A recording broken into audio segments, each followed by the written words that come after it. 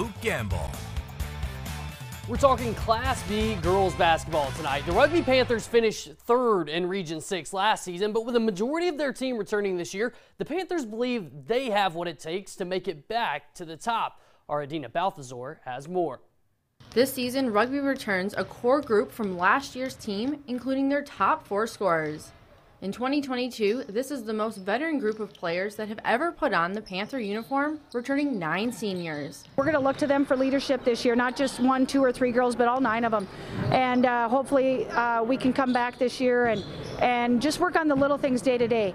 Not look into the future, but focus on the present and try to get better at something every day. And having the option for a deep bench helps the girls feel relaxed when they play. You just feel more comfortable in your game. You're just like, okay, if I'm not playing the best, I know someone will got my back on the bench, and that I know that people on the bench, if they aren't stepping up, like, it's completely fine. We all got to realize that not everyone is going to have a good game. The Panthers opened the 2022 season in the annual CNDC tournament, going 3-0.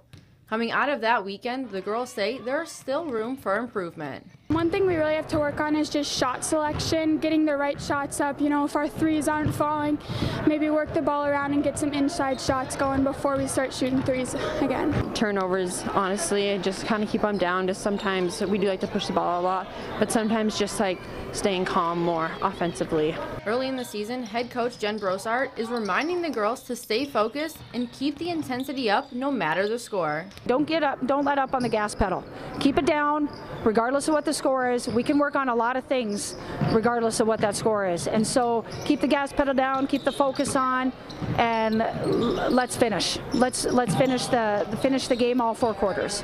Reporting in Rugby for KX Sports, I'm Adina Balthazar.